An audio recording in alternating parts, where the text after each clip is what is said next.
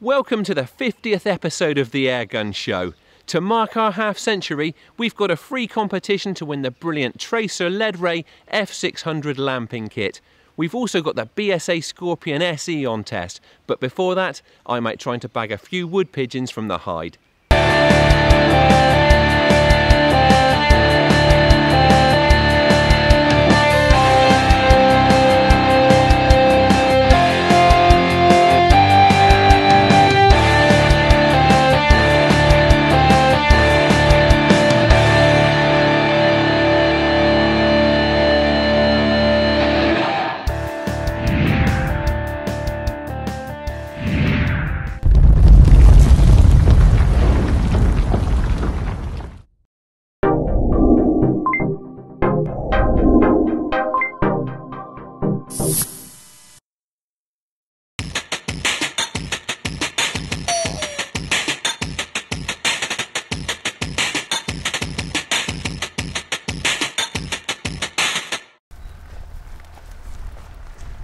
Might hide shooting for wood pigeons today. Now, I was actually out here stalking rabbits yesterday evening and saw a lot of pigeons flighting to a freshly drilled crop on the other side of the hedge. Now, you need to react quickly when you're targeting pigeons like this, because if another feeding opportunity arises, they'll move on. Fortunately, I've already got a hide set up, so all I need to do is put out my decoys and get into position.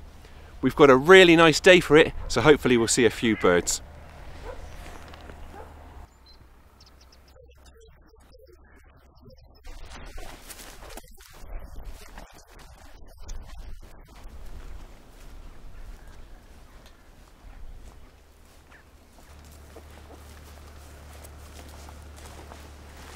Right, well here's the hide.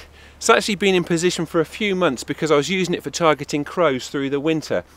Now, although it doesn't actually enable me to cover the field that the pigeons are flighting to, I'm not too worried, because when I was watching them last night they were actually dropping in right in the middle of the field, beyond airgun range.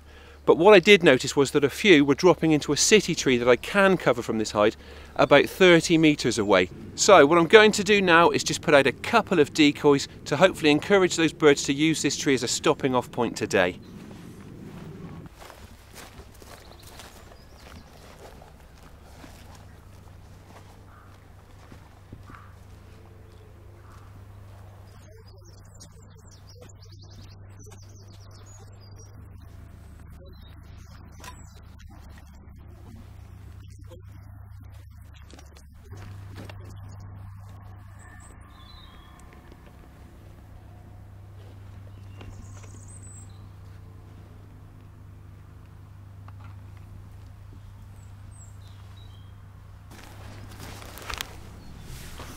Right, I'm just using 2 pigeon decoys today because it's not the main attraction here and it's going to look unnatural if there's a huge flock. So what I've got is what suggests there's just a pair of birds here that have maybe dropped down to feed on some clover.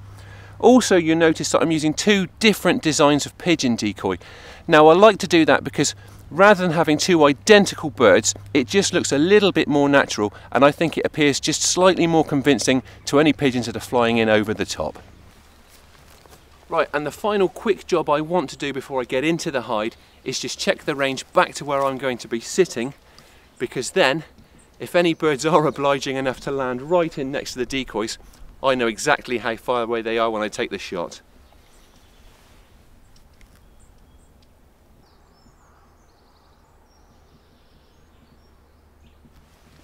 Okay, so that's about a 25-metre shot to the decoys, and it also gives me a really good range marker if birds drop in a little bit behind them.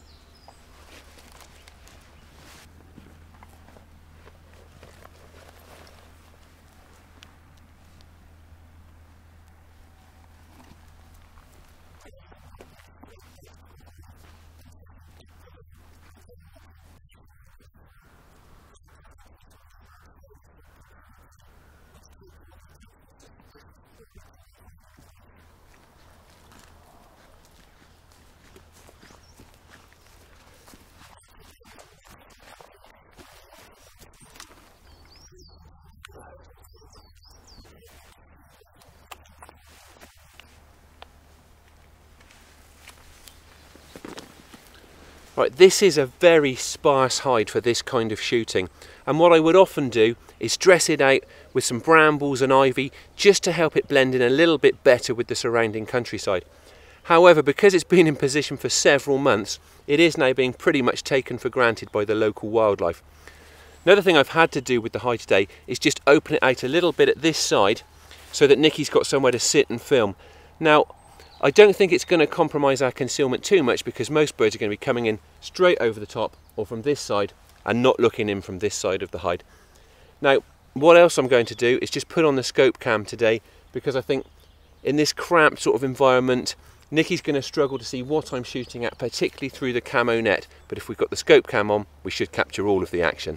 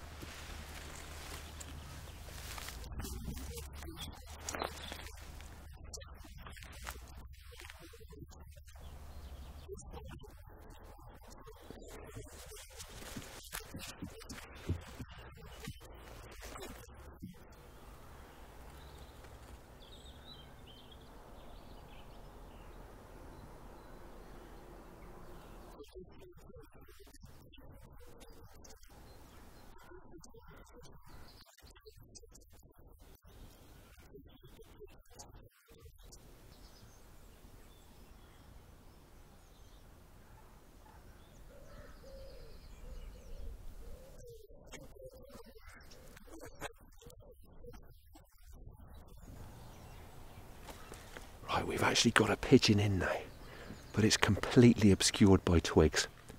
I'm going to sit tight and hopefully it'll either move or attract another one.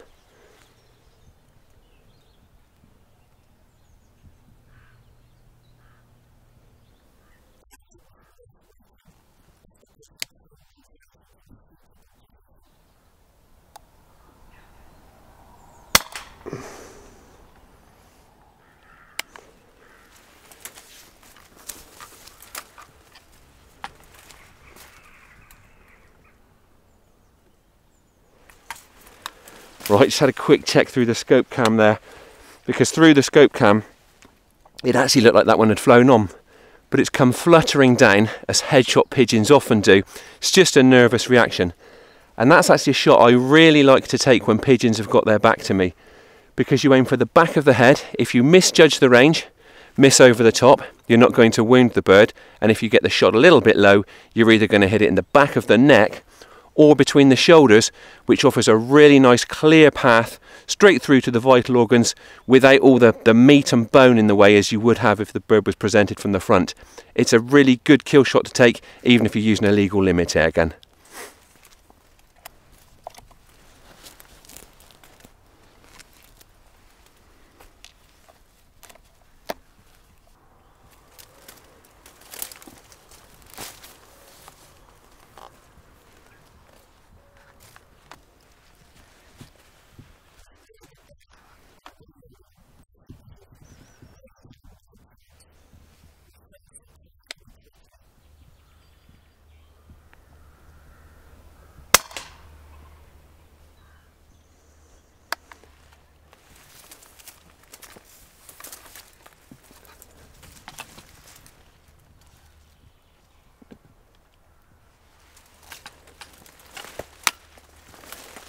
That one was a really good clean kill, but it's a shot I wouldn't dream of taking if I was using a legal limit airgun. If that had been the case, I'd have gone for the headshot. But as it is, with the 30 foot-pound day state, firing two air arms fields, the impact of that pellet smashing through the breastplate is enough to cause heart and lung failure and give you that really good clean kill.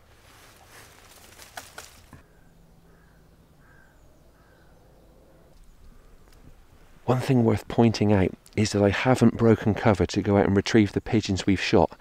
Now the reason for that is that both of them have fortunately landed belly down, so they just look like a couple more pigeons out there feeding.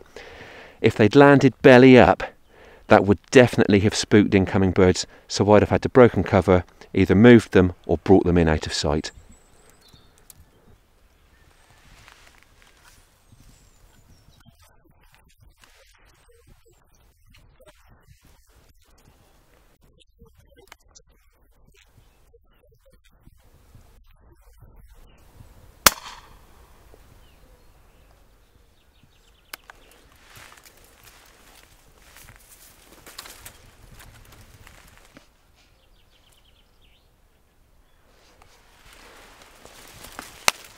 Right, it did actually look for a moment like that one was going to need a follow-up shot, but it was hit very squarely, just took a second or two to expire before it dropped.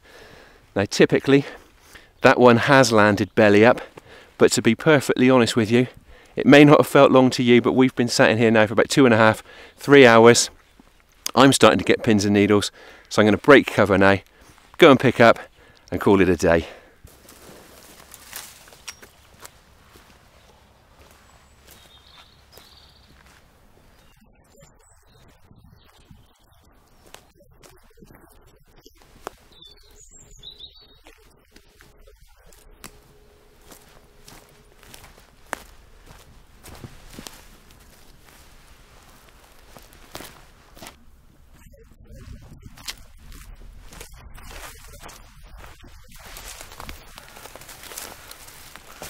Well, that's not a huge bag, but it was a very enjoyable, if not very cramped session in the hide. Now that crow was a welcome bonus, and to be honest, we've heard quite a few croaking away this morning, so I'm going to leave the hide in situ, come back again and bring a few crow decoys with me, because I reckon there are still some corvids to be had here.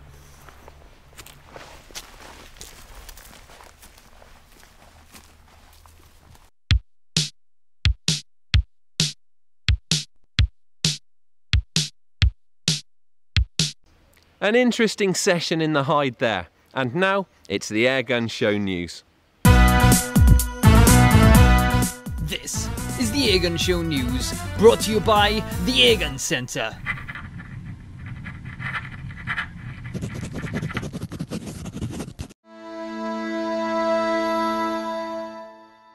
Airguns are set to play a major role in the UK Game Fair's Experience campaign to encourage people to give country sports a try. Big Airgun names including BSA, Gamo, Armex and the Shooting Party have already signed up for the event, which takes place at Stoney from the 22nd to the 24th of July. The Airgun Training and Education Organisation will be running the Airgun shooting ranges, and instructor Dave Mills has promised an airgunning experience like no other. Keep up with all latest announcements at ukgamefair.com.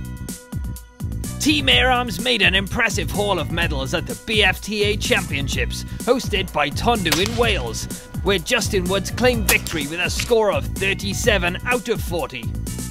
Teammates Simon Higgins, Dave Schofield and Jack Harris finished 2nd, 3rd and 4th respectively to secure a top 4 finish for the British airgun manufacturer.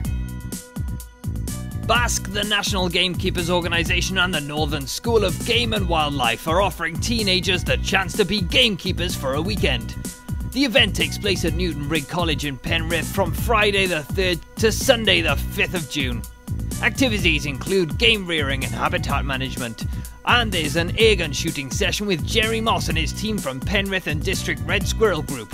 The competition is open to anyone aged 14 to 16 years. Simply write a short essay outlining your current experience of shooting or gamekeeping and future aspirations, and then email malcolm.riding@newtonrig.ac.uk. And finally, to mark the 50th episode of the Airgun Show, we're offering you the chance to win a Tracer Ledray F600 lamping kit with $129.99 in a free competition. The powerful lamp casts a 220 lumen beam out to 200 meters and shifts between blue, green and red light with just a twist of a collar. It features a focusable beam and 3 levels of illumination and boasts a runtime of up to 15 hours.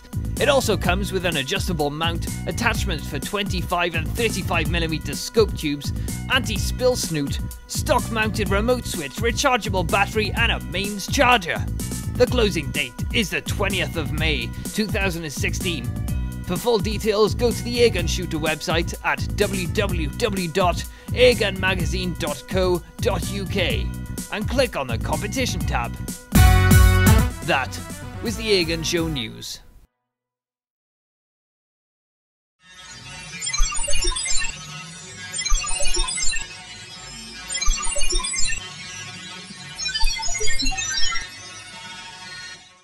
BSA has a reputation for producing very accurate airguns that are also tough enough to cut it in the hunting field. And this week's test gun is no exception. It's the Scorpion SE in Realtree stock guise. The camo stock really is the standout feature on this airgun, though standout probably isn't quite the right word, because the soft colours of the Realtree Xtra green pattern should do a great job of keeping it low-key in the countryside, something that's sure to appeal to hunters. The camo finish doesn't just look good, it also feels great. Although there's no checkering or stippling, the soft touch coating that's been applied to the wooden stock is very tactile and provides an excellent degree of grip, whether wet or dry. The Scorpion measures 88 centimetres and tips the scales at just over 3.1 kilos unscoped. Those proportions make it fairly compact, and it's certainly going to be manageable for most shooters, whatever their build. The balance of the gun is excellent, and much of that can be attributed to the design of the Ambid Extra stock. The fore end is nice and long, and the rake of the pistol grip is just right to set you up for the trigger. Although I'd have liked a slightly deeper scallop for my palm, it's still comfortable whether shooting thumb up or around. And the high comb of the cheek piece is just right for good eye alignment with the scope. The Scorpion is equipped with BSA's famous cold hammer forged barrel, which should stand it in good stead when we come around to the accuracy test. It's fitted with a muzzle brake, and you can remove that to reveal a thread if you want to attach a silencer to quieten it down. Engineering and metalwork finish are excellent, just as you'd expect from BSA. The long scope rails should accommodate most optics, and I particularly like the fact that they aren't interrupted by the magazine, which is neatly housed beneath. The rails are almost flush with the barrel, so you can mount your scope nice and low. The Scorpion SE features the latest version of BSA's 10-shot rotary magazine, which is made from high-impact polymer with self-lubricating PTFE to ensure that your pellet has a very slick journey to the breech. It's numbered so you know exactly how many shots you have left, and a small white marker flags up when you're on your last pellet. The magazine is cycled by the throw of the bolt, which also cocks the gun, then probes home the pellet on the return stroke. The bolt handle feels really sturdy, but is very smooth in operation, and the indexing, cocking and loading cycle worked flawlessly during our testing. The two-stage trigger unit is brilliant, and the gently curved blade gives plenty of feel. The stop at the end of the first stage is very distinct, and the second stage let-off is crisp and predictable with no creep. It is adjustable, but I couldn't find fault with the factory setting. The Scorpion has a very positive safety catch. Situated at the rear of the action, it's nicely positioned to operate with your thumb and, much to my liking, well away from the trigger. You push it back to make the gun safe, and then push it forwards when you're ready to take the shot.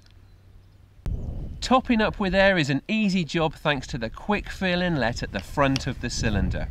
The .22 caliber test gun delivered more than 90 shots at around 11 foot-pounds from a 230 bar fill. You can expect about the same in .25 caliber and around 65 in 177, and you can keep an eye on air reserves via the clearly marked gauge on the underside of the stock. Right, that's a quick roundup of the BSA Scorpion SE's main features. Let's put some pellets through it and see what it can do.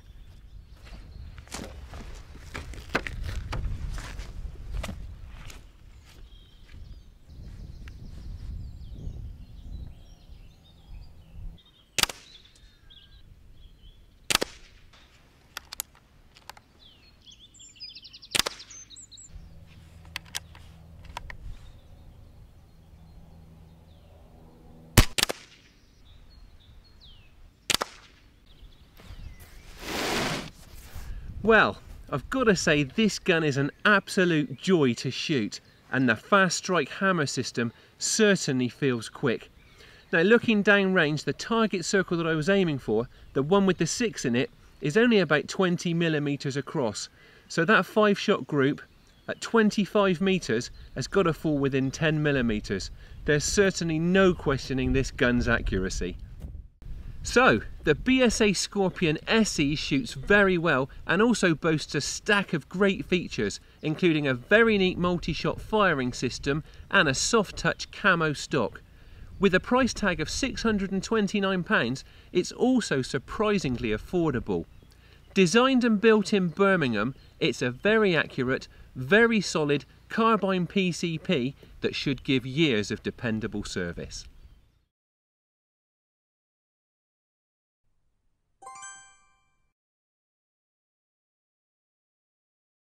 That's all for this week, but we'll be back again in a fortnight.